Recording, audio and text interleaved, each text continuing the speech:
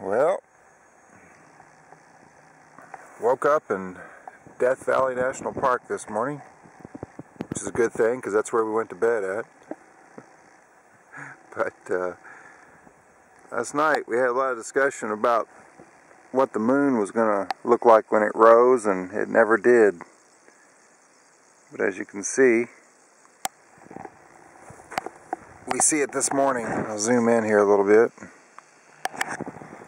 And it's overhead, so we had our timing wrong on that one or something.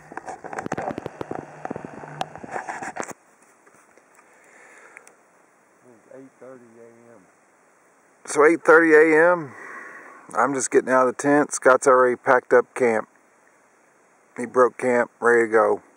I'm running behind. Interesting experience last night. We had a pretty good night, I'd say. It was calm. The winds were calm. We went to bed, and when we got up, throughout the night, the winds kind of picked up from time to time and shook the tents around a little bit. That was pretty wild. And then this morning we had the real surpriser.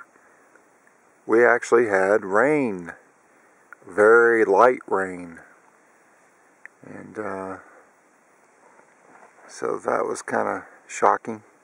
Sparse would be a good word. Very sparse.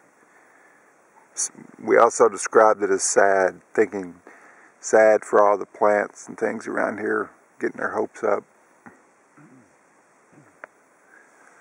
Well, I gotta get up and get this mess packed up.